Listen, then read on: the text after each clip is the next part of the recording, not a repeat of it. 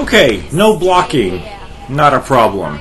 We're going to get the bonus points for this one, and I'm going to go a little spam happy here with the crosses, mainly because after these trials there's only one brief section before Satan, and I need to upgrade some stuff, so I need some bonus points. So no block.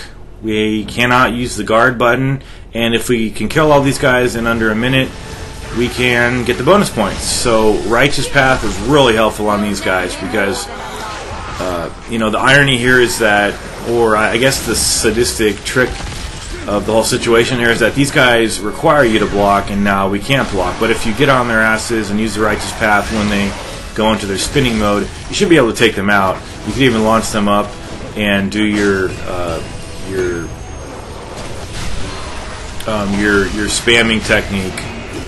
So with that gone, now I'm just going to spam attack. So I'm going to use the Divine Armor so I can't get hit, and we've got 20 seconds left on the clock, and it's really not bad.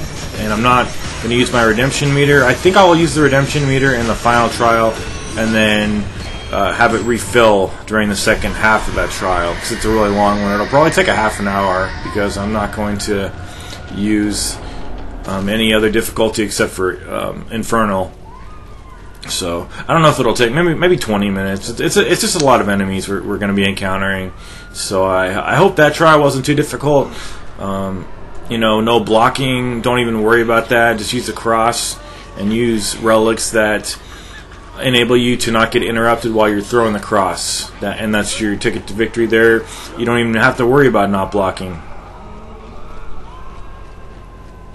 So I'm going to get my mana right here, and then we're going to go to the second to last trial, which is another one of those hard ones that a lot of people always ask me for. So let's get on with this, and I'll tell you how to succeed.